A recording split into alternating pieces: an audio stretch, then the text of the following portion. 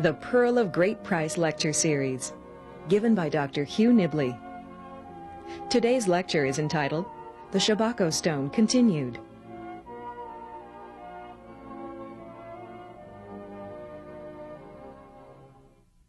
Setting is this, and they're going to be united in the United Kingdom of Egypt. And so he begets Adam, Adam begets the council of the gods. They're all identical. Now, there are two things that are mentioned. Remember that Zabkar said, many others have said, everybody have noted this, in fact, Breasted, you may have read that article in Monist by now, that this is very close to the Gospel of John and Genesis, for two reasons. It emphasizes two things that you'll find all over in John and Genesis, namely, the word of identification. I should have brought John along. John chapters 14 through 17, I am in the Father, and they am in me, and I am in them, and those that listen to us, they are in us. And so what does it mean by in us? And I am out of the Father, I come ek theou, and so forth. These are the expressions that are used here in the same sense. And the other is the conflict, the theme of conflict at Genesis, and is the theme of creation. Creation especially, this is John 2, the Logos, the mystery of the Word, the doctrine of creation by the Word of God, and in Genesis, God spake, and it's the Word. And it uses the very same word. It uses sepet. The Old Testament uses sepet, which means lips, sephtai, and here it uses shephet, which is the very same thing, by his lips. But first the situation. Now we can begin. All right, the Most High God, who is acclaimed, decides to establish Tachenin here, and this is the situation in Egypt. As he is the father of Adam, and he is, through Adam, and through himself also, the father of all the council of the gods. He calls the council of gods, they discuss an affair, a division, there's the bell, now we can begin. A division between Horus and Seth. We'll find out that between Seth and Horus, Seth is mentioned first here, and here is between Horus and Seth, but when he settles it here, he settles the lands, he settles Seth first. Seth is the plaintiff here. He is the one. He's always been making trouble, and that's going to be a very important element here. Seth is Satan, of course. But the land is divided between them, and the kings of the north and the south, and they're equal. And this ends here. You see, he sends them each one to his part of the hall, and they settle. Let there be no more argument between you, and so forth. And each one takes his place. But then he does a strange thing. He decides to give the whole inheritance to Horus. Why is that? Why did he change his mind? For two reasons, made very clear here. First of all, we hadn't got to this part. He was very much disturbed. His heart was troubled. His heart was troubled at the fact that he had given the heart of Geb. Now, Ta doesn't change his mind here. It's his plan. The thing, Geb's business, remember Geb represents the earth and everything on the earth, his business is to implement the divine plan down here. And he saw that it would never work with this equal division here. Therefore he is troubled that the land was divided, that the division was equal between Horus and Seth. So Geb gave his own entire portion to Horus, his son, the son of his son, and who was his firstborn. Well, see what the theme is here. It's priesthood and kingship as well as land. Now, the division of the land is no trouble. You notice in Israel, in the Bible, the land is divided among the sons of Noah, Shem, Ham, and Japheth. No controversy there. Their sons divided in the 14th chapter of Genesis. It's divided among the nations and so forth. And the children of Israel divided again. Israel, Jacob, divided among his 12 sons. And they get their shells, and that's all right. But they're jealous of one who is Joseph. They were jealous of him because he got the garment of the priesthood. We won't go into the story of the garment now, but the kumbah is the garment of many colors. Incidentally, the word many is added in the King James. It's not in the Bible at all. It said the garments that had marks in it. It's a long story about the garment. This is the garment which, Joseph's garment, when it was brought to Jacob by the brethren to show that the lion had killed Jacob, make him think that, had killed Joseph, Jacob both wept and laughed. This is a story told in the Book of Mormon. Both was pleased and oppressed. The fact that the garment was soiled and bloody showed that Joseph had been killed, but also it showed that Joseph was alive. And he said, when he felt the garment, this is a very old source, it's found to be. When he felt the garment, he says he knew it. Remember, he'd gone blind from weeping, we're told. And when he felt the garment, he knew it was the true garment of Joseph, because we're told there was no other garment in the world like that. It was the garment that he had received from his father Abraham, and Abraham had received it from Adam, and Adam had received it in the garden. This was the garment of the priesthood, of which there was only one. And when he gave this to Joseph, of course his brethren were jealous. And remember, the dreams he had, he was the king, and they all bowed down to him. You can only have one king. And where did they bow down to him? In Egypt. This is an Egyptian story, too, as far as he goes. Remember, Joseph goes, he becomes the chati, he becomes the second in power, he becomes the king's right hand. With all his authority, he becomes a repat, in fact, which allows him to sit on the throne. And so the brethren were very jealous of him because he became king. But you see, the division of the land is not the question who is to be priest and king, and there can only be one. And that's the trouble here. So he's got to give it. He gives his whole inheritance as Geb. He gives it to Horus. Because you're not going to have a divided inheritance, for one thing. This is the law, notice, the son of his son. It's the law of patriarchal succession and primogeniture. It all has to go to one. Because if you start dividing it up, the kingship, there's going to be lots of trouble. And Seth is the one to make trouble. Remember, the reason they hold this thing in the first place is that there was trouble between Horus and Seth. So this had been going on before. And Seth is the one, he finally decides to give it to Horus. Well, what happens to Seth? Is he mentioned anymore here? What does he do? He comes out, and we soon discover down here why Seth is in discredit, because he'd made trouble before. He's the one that introduces all sorts of mischief into the picture, as we see here. Well, we get this. Then, we hadn't read this part, had we then? Yes. Yes, we read this right down to here. Didn't he divide it equal, and they all had parts of the land? Well, let's go on then. And then it starts out with another theme. All of a sudden, the Osiris theme is introduced here. And Isis and Nephthys are wearing, without delay, they draw him from the water. Notice in the top figure here is a picture of Meh, and here's the waves of water. And you notice him Osiris lying on his back, and the sign under it is Mer, which is pool. Notice it's exactly the same in Old Celtic and Old English. Mer is a pool, Windermere and so forth, a mere, or the Latin word for sea, mar, la mer. The Egyptians used exactly the same word that we use for a sea or a pool or a lake. So it is baptized. Notice he's lying on his back, an unusual thing here. He's lying on his back, and he comes of the place of Osiris. Here now, at his water. Yes, at the water. Yes, that's right. That could be Jeffrey. That's fine. Thanks. At the water that belonged to him, M Mawat Set. Well, F Mawat Set, where was established anew. Well, it's all missing here. But then it goes to God, great in his water. Here it is again.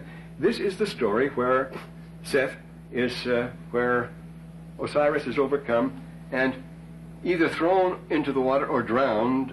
See, Satan says you have your choice there, by the wicked Seth. So Seth has been making trouble all along. The problem here, the two main problems here, you might say, are the kingship and priesthood, dominion upon earth, and will the show go on? I mean, if it's only temporary, who cares?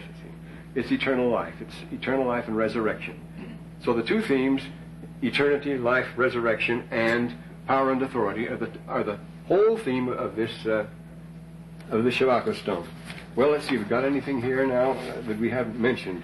The lands were divided and so forth, and well, the king in Egypt, as elsewhere, is the high priest, and by definition, of course, there can be only one. And the purpose of the text is to explain that, how it's possible to have one. So, this is important to know, how it becomes one. We didn't read this, did we? No. Uncle Horus, and the land of the south. Then Horus rose up as lord of the land of the south, and he bound together Dewit En Pen, Machu Em Ren F, and he was acclaimed then in his great name as uniter of the lands of the north and the south, house of the north and the south. And Nebjet of the house at the place of the Lord of eternity, and read it, and it grew upon his head. Notice it grew upon his head. Now we go up here. The The Weret Ka. The Weret Ka is that which has ultimate power. Weret Ka, it's usually greatest magic or something is translated that way. But Ka is Hekau, Weret Hekau, that which is, usually refers to a goddess, which is she who is most great and powerful of authority, but of course it refers to the crowns. The two crowns, you see, it says they grew together on his head and became one crown.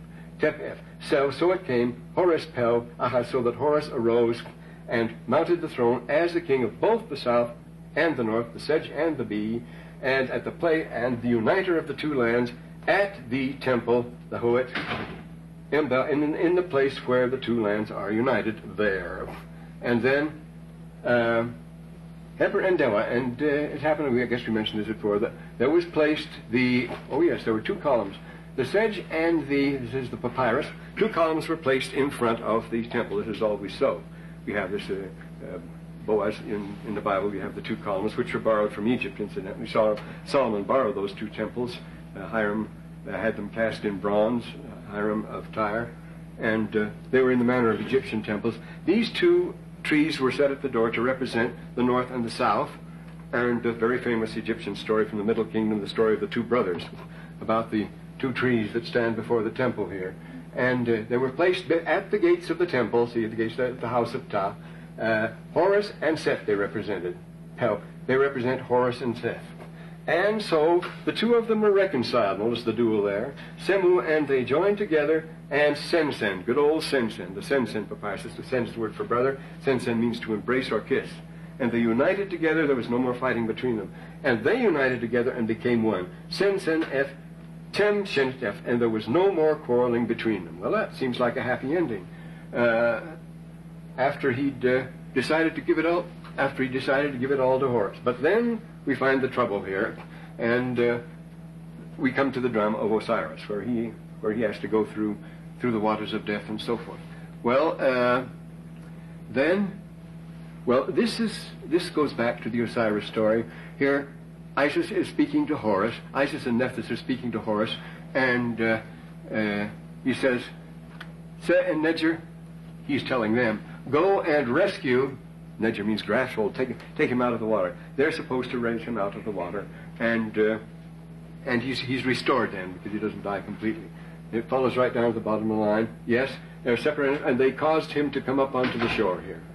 Separate sin, so to the shore. They come to the next one. It goes back to here, but it's missing.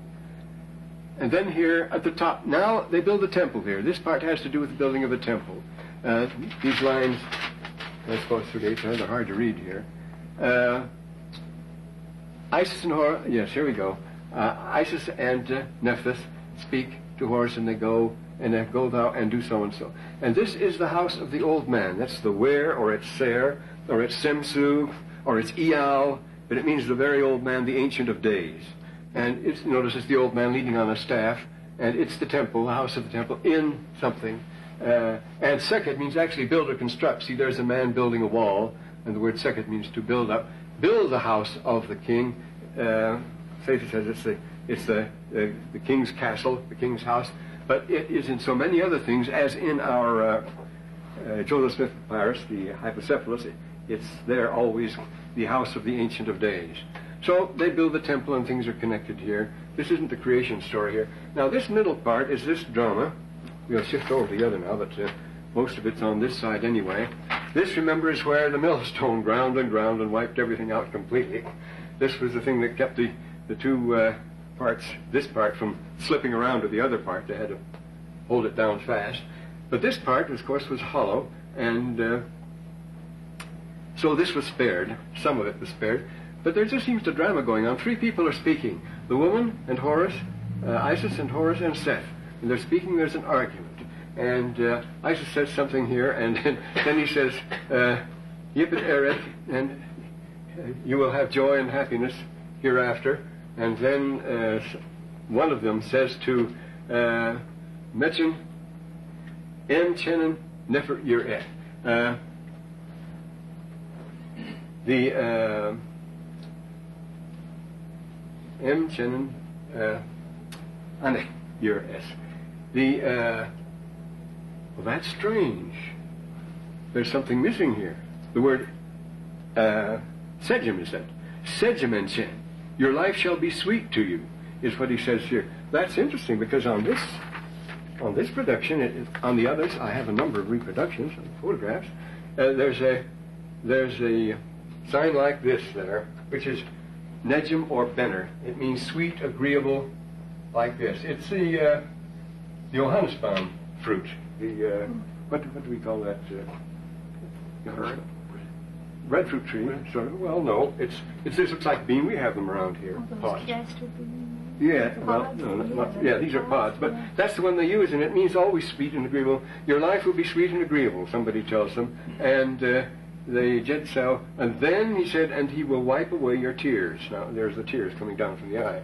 So there's some sort of a drama here. The three people are arguing, the man, the woman, and Seth, Satan, and he says, there will be peace to you, and your life will be sweet to you. That's funny, that missing. Life will be sweet to you. Then he will wipe away your tears, but of course all the rest is missing. So now we go to the important part of it, which is the creation episode, the second half. Now, yeah, that's the way it should be. Sure enough. Oh, notice here you see the house of the old man, Belpin, the place of the house of the Ancient of Days. Now, we come to this, and here comes, this is the doctrine, this is the theology of the creation, I guess. Would be clear if it's brought more, yeah, over here, because that's where it is. We'll put it up that way, yeah. You notice these three are met together. Now we're going to get the theology. And this is why they couldn't read it, because it is written backwards. It should read this way, you see, by the direction the figures are facing, but actually it's read this way, which Breasted discovered. The Netzru Heper Em Ptah. These are the forms that Ptah bestowed upon all life and so forth. How Ptah extended himself and was able to put his life and his nature and his stamp upon all that was created. The gods, Heperu, the gods who came into existence in, as, or through Ptah. And first of all, there is Ptah, there set where? Ptah upon the great throne. He's the first Ptah. These are different Ptahs, you see. Then there is Ptah Nun, the heavenly Ptah. Incidentally, he's standing in the temple, in the shrine of the temple of the south here. Temple, who is the father of Atom. Then there is Ptah Naunet, who is the mother of Atom, who is the mother who bore Atom. And then there is the great Ptah, who is the heart and the mind, well, who is the mind and the lips and the tongue, Pel, of the Pesidit of all the gods, whose mind and heart are in all the gods. You notice you have matter of degrees here. You have a transmission of power and what is it? Identity? That's what you have in John. I should have brought those back. Or the 19th chapter of the third Nephi, the same thing, where he goes aside and prays, I may be in you, and you, Father, in me, and those that follow me may be in me as you are in me, Father, and that those who follow them, their converts, may also be one as we are one. I'm saying this not for the world, separated from the world. This idea of being in others and being identified, that's what we have here, and it's one of the keys of the Egyptian, as you know, this doctrine of identity. In what sense are they identical? Oh, what we see down here, Nebchawi, the Lord, who begot the gods, and again who begot the gods, and this, it says, this was obviously Nefertim, who is at the nose of Re every day. Ah, that's resurrection, you see. He smells the flower Nefertim, which is the opening lotus, and that revives life every day, the nose of Re, the sun. Now we'll go down to the top here. Now notice it starts dividing into the two, and this is very important because everything happens between these two, and you'll see in the book of Moses we're going to get this very same thing. Great emphasis is laid on this in Moses 4 and 1, chapter 1, verses 4 and verses 38, 39, one which we all know by heart. But so it happened, you see, it happened in the mind and heart. That's the hut, you see. Hut, same word as our word, head, front, and so forth. And there's a picture of a heart. In the heart and upon the tongue, that the form, the yichi, is, remember that's the same word for image, likeness. That the image and likeness of Ptah was in Tem. See, through the might and the heart of tongue, established his image in Atom. you were great. Great and mighty is Ta. It's the creation. This incident is great and mighty is Ta. When he creates something, then everybody breaks out into the creation hymn, which is a very important hymn. Our word poetry comes from that, poem. As Walter Otto showed, poema, well, you know what the Greek word poema is to make. The making means creation. It's the creation hymn. It was first sung by the Muses to celebrate the creation.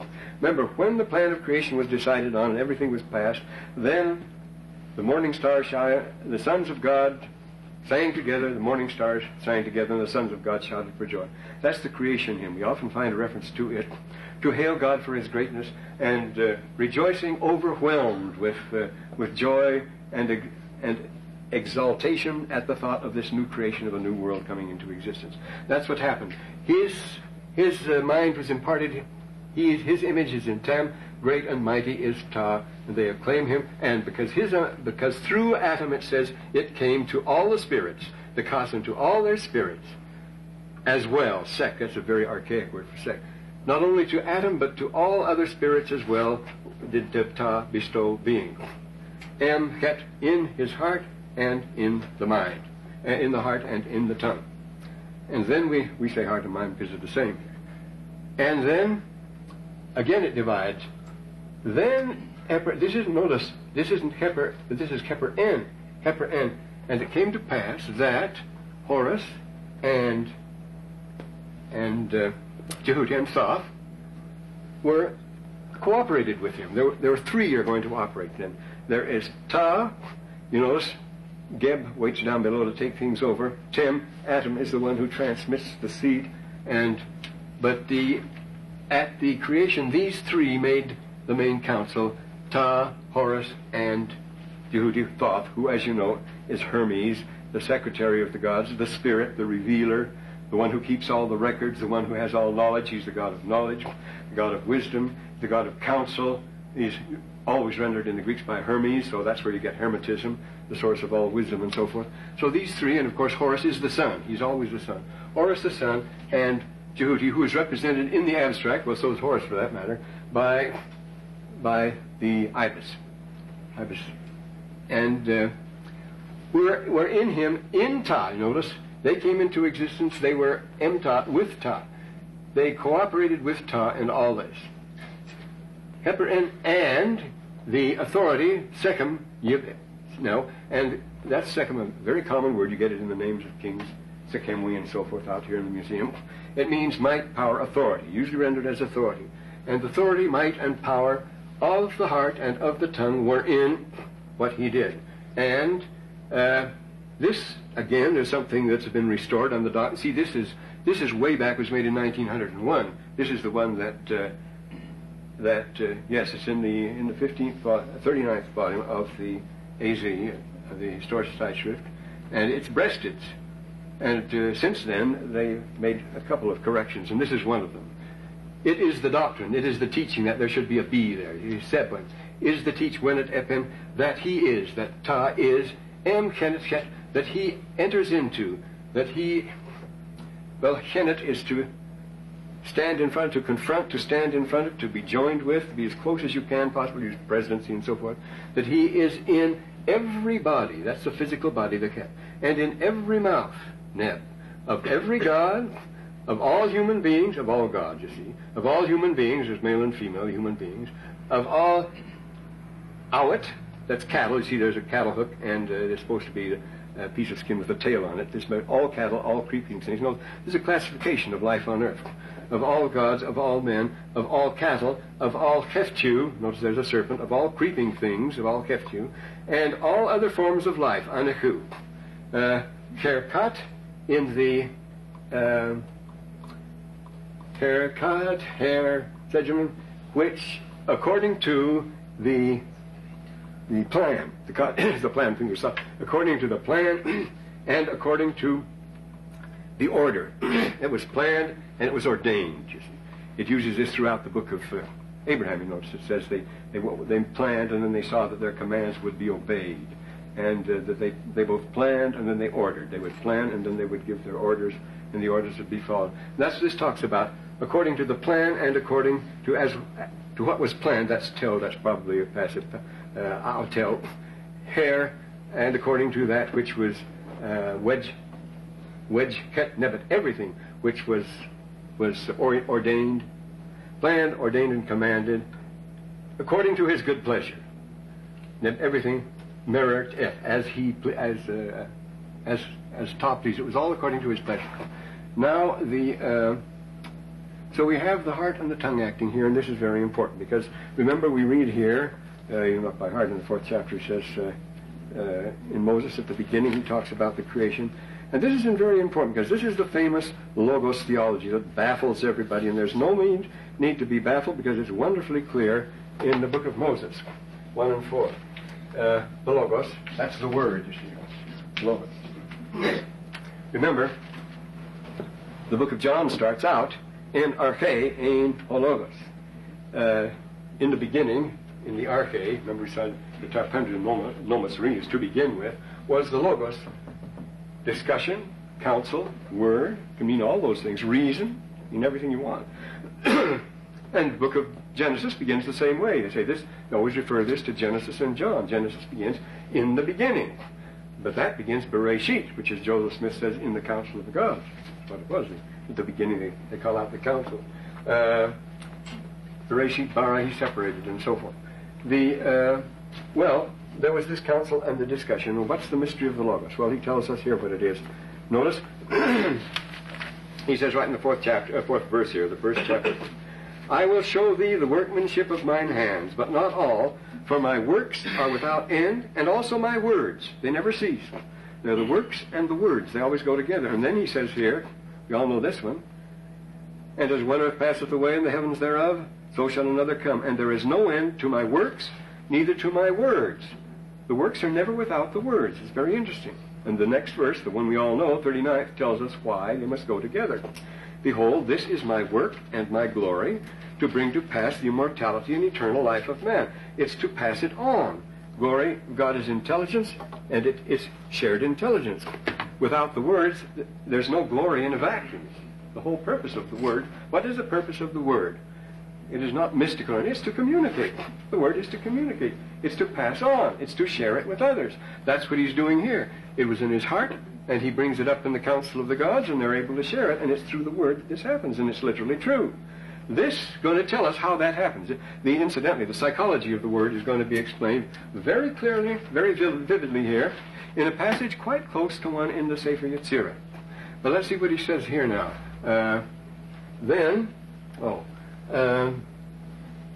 Let's see what the bottom line, let's see if there's a continuation here. As everything was done as it pleased him. No, then we go down here. The Pesachim. His counsel was in his presence in as. His counsel, now those counseling with him, the whole council, knows the whole passage, was in, you notice it's drawn as a circle, and it's always drawn this way, as a circle divided in two, because this is important.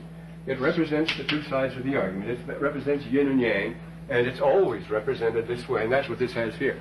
It's on stone, but it has very faintly, it has a line through the middle here, the passage.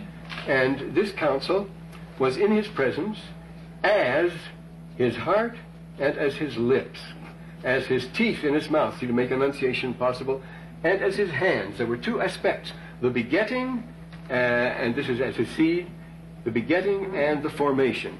He, remember, as what's his name says of Adam, erzeugt. He doesn't create, but he begets. But both belong here. This is both creating and begetting. Yibech, Yibech is written phonetically here. Yibech and sepet, the word for teeth and the word for lips, same as in Hebrew, as I say. And here's the two hands. And Adam was the agent through which this was done. Adam, it was, and Keper, through him came the council, came all the gods, and Tem, M, Tuet, F, and M, through Jebat, by his begetting, phallic symbol there, by his begetting and by his fingers, by his shaping. There is a literal laboratory procedure going on here. It's written Jebach, G-Jebach. That's picture of three fingers. Has to be plural because there's more than two fingers, you see. So M-Jeba'ef with his fingers. Incidentally, Jeba is the same word that's used in Arabic and Hebrew, so that's convenient. And Jeba'ef. And the council of the gods, they become, now can you lift this up? This becomes rather important here. Well, yes. They are as his own teeth and as his own lips in his utterance. And as things were brought forth, much ere he pronounced the name of everything as it came forth from Shu for the benefit, or from Shu and Tefnut. Now, Shu and Tefnut are the Egyptian Adam and Eve. They're the gods who come down, those particular ones who come to beget the human race. But you notice in Genesis, a very important thing is that the animals, we mentioned the elephant, the animals are brought to Adam and he names them. Remember, he names everything. And as he names it, remember it tells us in Genesis 2, as in the Pearl of Great Price, God brought these creatures and things before Adam so that he could give them a name, so that he could classify them. And if any of you have read the what's his name? The psychologist, I'm going to say, oh, well, I think of it in a second. Shouldn't get all gummed up this way. But he, Levi Strauss, you read Levi Strauss, who's revolutionized the study of primitive man in our time. Okay. Levi Strauss, it shows that what the primitives do better than anybody else is classify. They're marvelous classifiers. They're able to remember. They know hundreds of types of plants and animals that the people that go to study them have no idea about. They know far more than the people that come to study them. That's you find in Levi Strauss. I was thinking of the earlier one, who was also hyphenated, who wrote on the same subject. Levi Strauss is your man. Well, he brings them, and they're all named as they come forth for Adam and Eve. And, well, I should say Shu and Tefnut. They're our parents here. And then the council brought forth the seeing of the eyes, see the two eyes, the hearing, the sejim of the two ears, the onachi, onakwi, or messageri, either one. The senef, the snuffing, sesenef. Notice our word snuff, sniffle, snort, snout, and all the rest of it, snot. All those nose words. Well, they're international, they're universal, the same thing in Hebrew. Nesfun, nas is breath, and neshef in Hebrew, nesfun in Arabic. Dikanafs is if you have a hard time breathing, like flu or something like that. And notice, and the breathing of the nose, that's a picture of the schnozola there. And of the fenage, there it is. See, the breathing and the breathing of the fenage, which is the word for nose, and there's a sail with air in it, which signifies breath. So notice there, this is the opening of the mouth ordinance, which is always performed when one receives an Egyptian endowment, whether it's coronation, whether it's initiation, whether it's going through the temple. The first thing, you have to be washed, anointed. Then you go through the opening of the mouth, in which you're first with water and then with oil. You touch your eyes that you may see. It starts out called the opening of the mouth. It begins with the mouth because you must breathe and act first of all. It's the most primitive of all organs here. Many primitive creatures are nothing but mouth, as you know. You don't need eyes and nose so much, but mouth you've got to have if you're going to live. Well, they call it the opening of the mouth anyway. Your ears that may see, your arms that you may smite evil and all this sort of thing. They go through that. 88 cases of that were collected recently by Eberhard Otto, and a great collection of text. To see what this opening of the mouth was, a very important part of the temple was and it's the same thing that is performed in the old Jewish funeral. Big words like funeral. When the rabbi strikes the old-fashioned, he strikes the corpse on the mouth because it can no longer speak, the eyes because they no longer see, the ears. Because you see, we're told when Adam was cast out of the garden, when he was dying, he sent Seth and Eve went back to the garden to get the oil of anointing that would anoint his eyes, ears, nose, and so forth, so that he would not lose their function, so that he would not die. They were met on the way by an angel. This is very well established. You'll find this in your R.H. Charles book. They were met by an angel who told them they couldn't have it yet until the Son of Man came with redemption. They couldn't have this ordinance, and so they had to go back without the oil of anointing. But it was to reverse the order, you see, of death. But when at the funeral, the rabbi angrily strikes the ears because they won't hear anymore, the eyes because they won't see anymore. Well, these were the blows of death inflicted by Satan. He had to learn, Cain learned them from Satan. That's a long story. These things are all related. You'd be surprised how they tie in together. But the seeing of the ears, and now here we come to this interesting psychology. You notice these are the sensory, these are the perceptors. We get our knowledge of the world from them, suppose. No, it doesn't. They just come in as electrical impulses, is all they are, just a form of energy. We have to form them inside when we get them. They come through these sensors, but you notice the eyes, the ears, the mouth, the nose, they do not give out. They do not project. They only receive. They come in and it's locked in you. You have your private universe. You're a solipsist there. What do you do? It's only the Word by which you can communicate this with others. That's why the Word is so supremely important. What I see, I do not, well, you do some, but not notably. You do not radiate from your eyes. You do not project sound from your ears. Smell, taste, and the other things. You cannot communicate them with others. The only way of communicating is through the Word. There is no end to my works or my words. So words means communication with everybody else. And when the Lord says His purpose is to share His glory, my work and my glory is to bring about the immortality and eternal life of man. He wants to share it with everyone. If the glory of God is intelligence, it has to be shared. He wants it to be, and this is what it is. Glory is shared intelligence. And it's done how? Through the Word. So there's no mystery about the Logos. They make such a big secret of it. There's been more. Remember, Faust starts out, second part of Faust, he's reading the Gospel of John, and he says, Im Heiligen Original, in the Holy Original, and Im Anfang war das Wort, though that won't do in Anfang with her. In Anfang war die Tat, he says, with the deed. That sounds much better. So this brings them both. Here is the deed, the fingers, and the Word. They go together here. Here's the Jebah, and here's the tongue here. This is the tongue, you see. And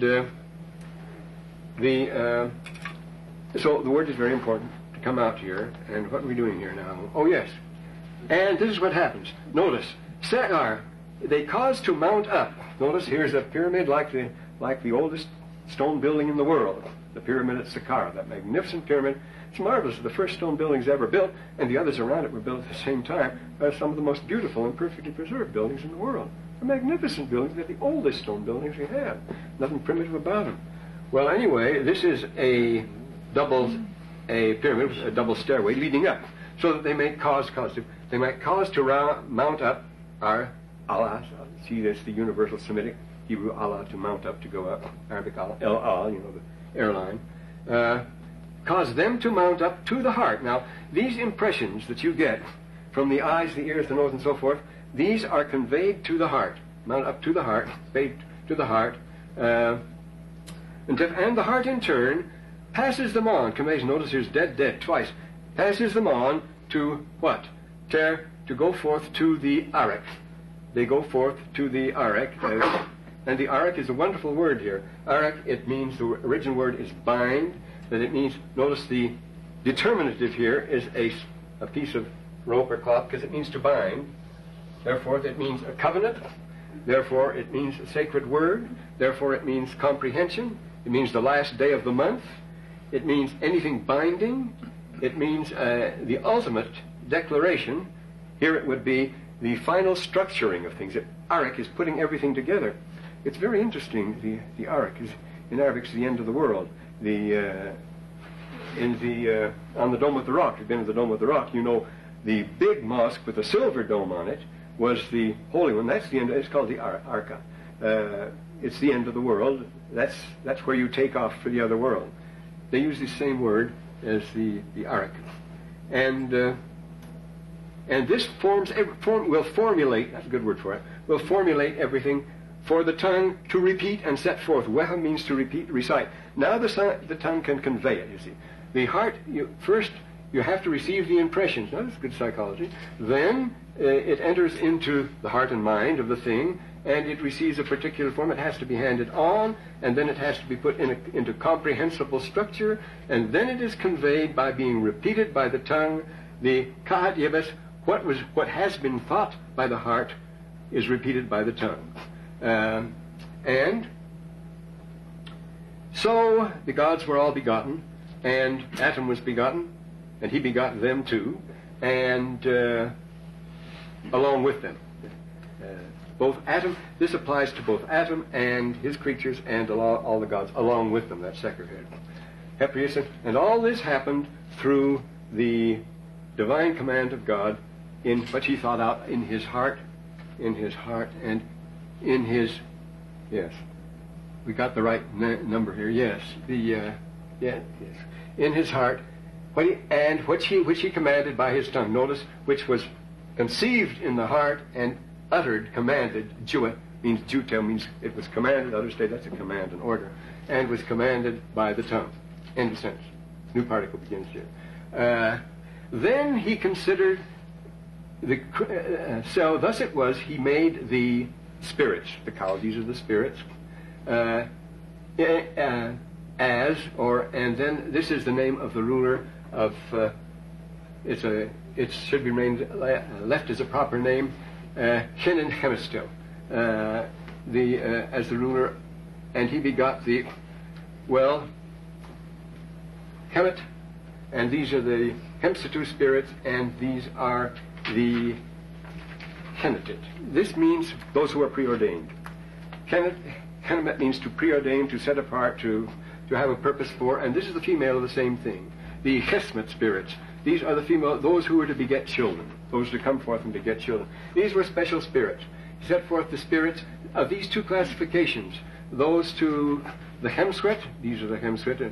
Satan has a long essay on them, what they were. These were the feminine. Of course, that's the symbol of the Lady Nut, the first mother, the one who came to Egypt and so forth, and her two arrows. And this other one here, the M goes along with it, incidentally. The Metanu. The Metanu means those designated for life, and all those designated to beget children. Then,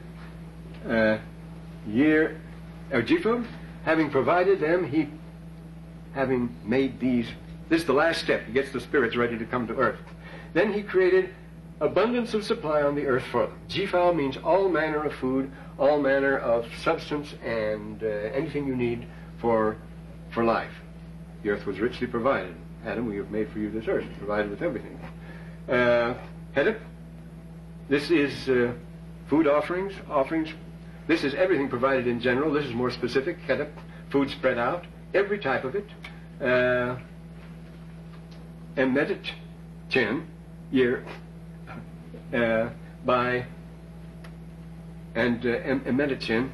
Now this, the division here, emedit chen, by his counsel. This chen is a this.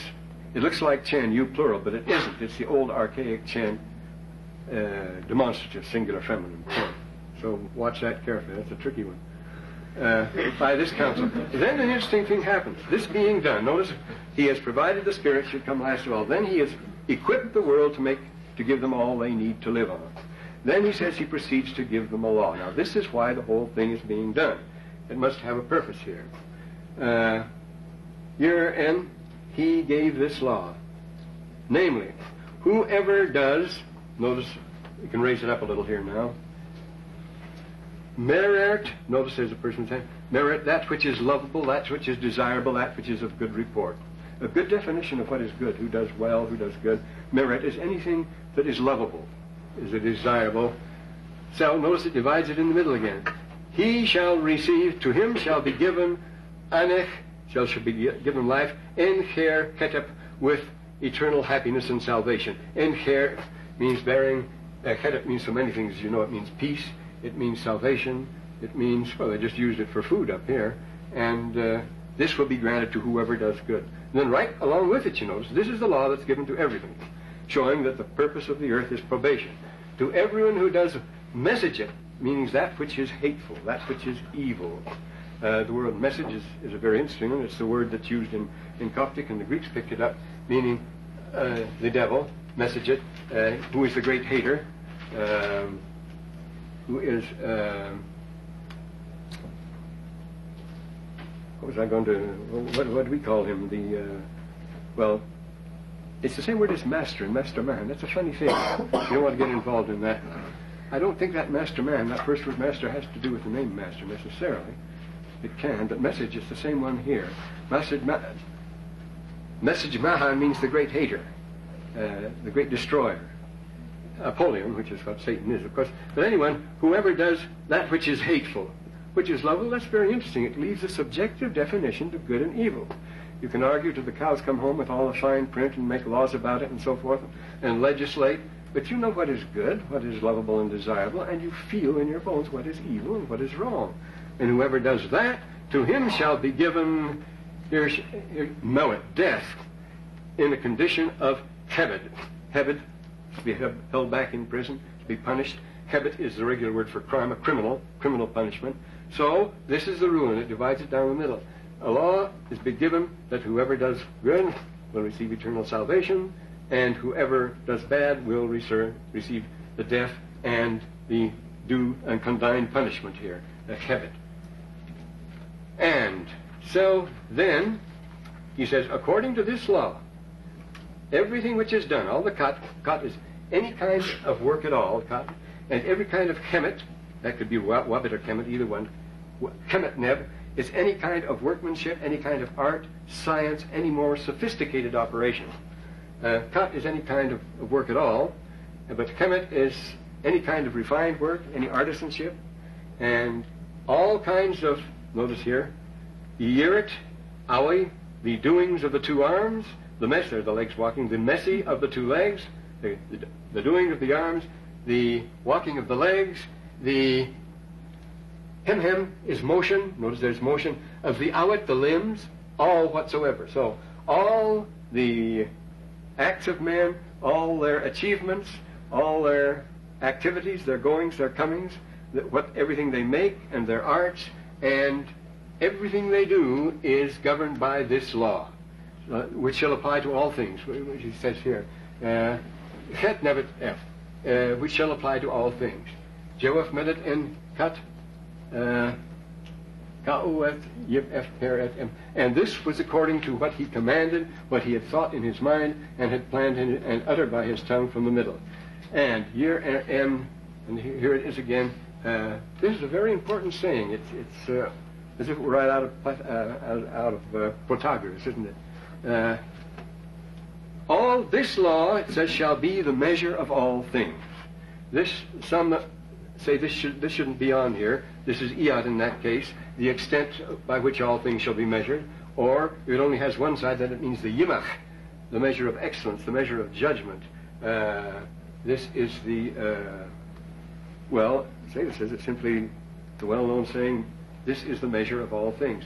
So everything that comes to this earth is to be measured by this law, that who does good will be rewarded and who does evil will be punished. And that's why he set it up. Therefore, as Nephi said, this life became a time of probation. And that's what he's making it here, a time of probation. And it applies to everything. See?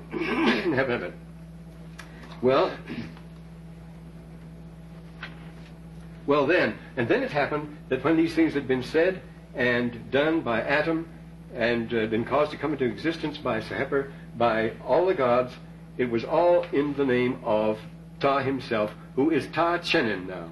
Because remember, he's Ta Chenin, these things will be transferred to the earth, where Geb will take over then, I suppose. He is now Ta Chenin. There's our picture of Ta Chenin here. Yes, pal, he was. Mes Netzero Per in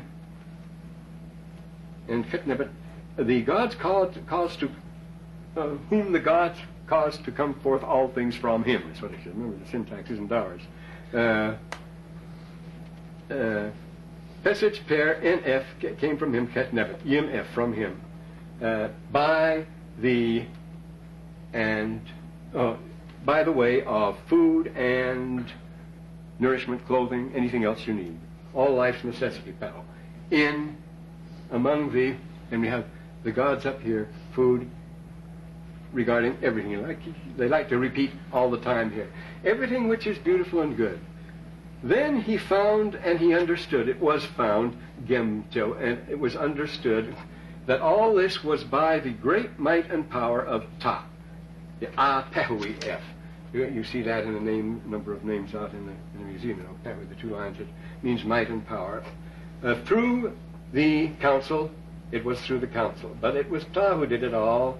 And after he had completed this and he looked upon it all, he saw that it was good. And as Seta points out, he says this is exactly what it says in Genesis. Remember, he looked upon it and he saw that it was good. And when he completed everything, he did the same thing, and he says it's just the same things we find in Genesis here. When he saw all things produced by his word, which was produced by his word, and which was, notice, produced by his word, but brought forth by the gods, year enough. Then he proceeded to, the gods proceeded to establish cities on earth. Now, they say this is to be translated down to earth. We got to get civilization going here. It's translated to earth, and this is a picture of 3 cities. It's plural, seems to me is always plural. And it's the city symbol, because cities anciently, like Rome, was Roma quadrata, divided into 4 parts, and that was a part of the mystery. It all goes back to an early sacral ceremonial center when you have to be boxed to the compass. Well, we still do in Utah, remember, North Temple, South Temple, everything is gauged according to the temple. And the temple itself must be very carefully, Brigham Young was very careful about this, very carefully boxed to the temple, because it is a scale model of the universe. Everything counts itself from the temple, and we do here. It's a Eurocentric society, the last on earth probably now. But that's what they have here. And he created the cities, and he caused Garrigan, and he caused to be constructed. Gar is to construct. Notice the constructing is a picture of an adze, chopping a board here. Constructed the fields and farms. These are fields, sepet, nomes, sepet. Remember the Latin word septum, the same thing. Septum is a division of things. And here, in the plural, therefore, fields, nomes, districts on earth, farms where people would settle, of course. And DNF netero here. And then the time has come, he placed the gods in their shrines, their temples, their houses. Now we'll move it down again. Yes, in there, and this is theirs, in their houses, Serewed and F Pat, so he could cause to flourish there the food offerings, the sacred food of the pot, their sacred offerings. Garrigan F Hemu, and he built their shrines. Here's the 3 of them, see, and he built their shrines. Already. And their images and their statues. He set up their statues of their bodies into in forms which would please them.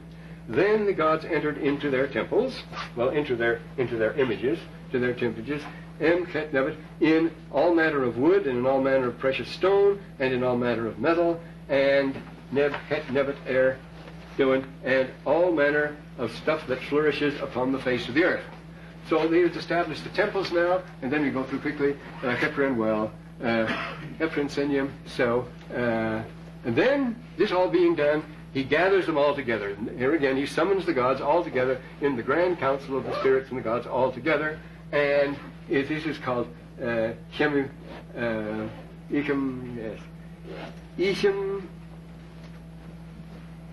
Yimek.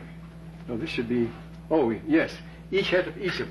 It's a mysterious name. It means who is pleased the way things are gathering. And that's the name in which they met at this time. The Lord of the 2 worlds. And he is the provider of corn for the land. This is a corn barn here, the Shenu. Showing the same word you use.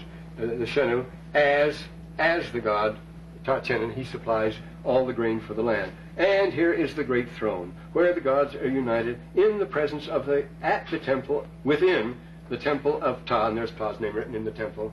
And they're all there, and to hail life here, and there he gave life to the Kenet, that's all Anak, to the 2 lambs at that place. From this place life goes forth to the 2 lambs. And then these last 3 have to do with the Osiris, the baptism and the resurrection theme, and the final glorious consummation. We'll put that to the next time.